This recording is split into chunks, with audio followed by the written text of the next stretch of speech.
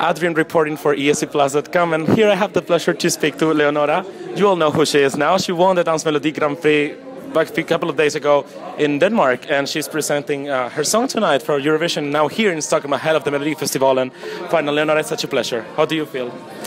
I feel blessed. I'm so thankful for being here. Okay. What's the message you want to deliver with the song? Because it's a really cute and really sweet song, and the performance itself, it's really special. It's anything that we have seen in the Eurovision yet, with the big chair and everything. It's nothing like we have seen before. What was the idea behind it? Behind the chair?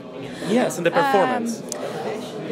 Well, of course, we want to express the message of the song, like love is forever and everyone, like both like can be one-to-one, but also very much in the broader sense between many people and also across borders, like language and the countries. So what we're trying to do with the chair is elevate me so I see everything from above, and look down and. Refresh the mind. Yes. What do you think is more important in Eurovision? The performance, the voice, the song, or a combination of everything? Or is there a formula, do you think, that it's needed to win Eurovision? Personally, I think, of course, everything has to work together, but I think the melody is the most important thing. Okay. How have you, in terms of melody and songs, how do you compare your entry to the previous Danish entries who were at the Eurovision in the past few years?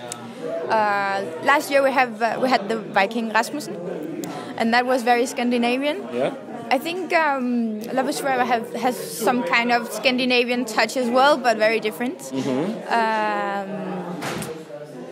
I think it's mostly that the Scandinavian pop sensibility, or what you call it. What kind of music are you into most? Do you like pop? Do you like dance? Like you personally, what kind of music do you listen to?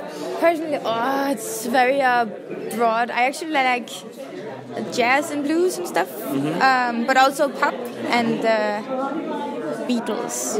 Okay, interesting. Actually, I wanted to ask you, now that you're telling me about your music and everything, who would you like to represent Denmark in the future? Oh, that's a difficult question. It is. Because for so many years, fans have been getting some names in the head, like I want this singer, like Medina has been always there, like some other international Danish singers. So, who would you like to go for Denmark? Well, it's a really tough question. It's a really tough question because I want to answer it good. Okay. Take your time, no worries. I will try anyway. I think we have some really good upcoming artists called Niklas Sahl and. Oh yes. Yeah, he's awesome. True.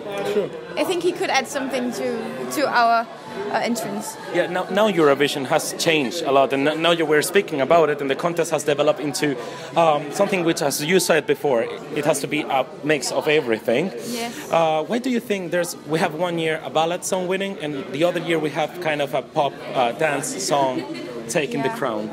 Why do you think is that? I think it's very natural that it goes up and down, and the taste of the people is different, especially with what is going on around in the world, or what's the mood.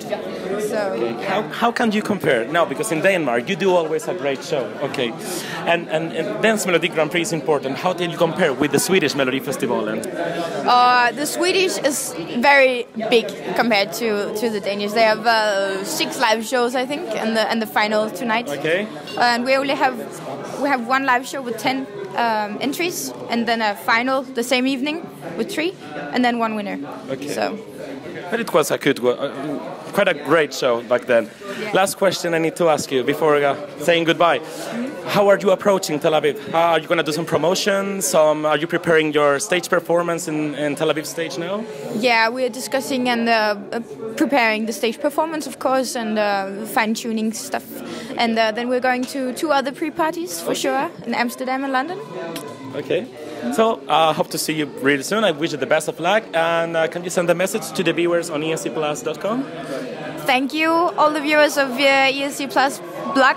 I hope to see some of you out at the events or in Tel Aviv. Love is forever.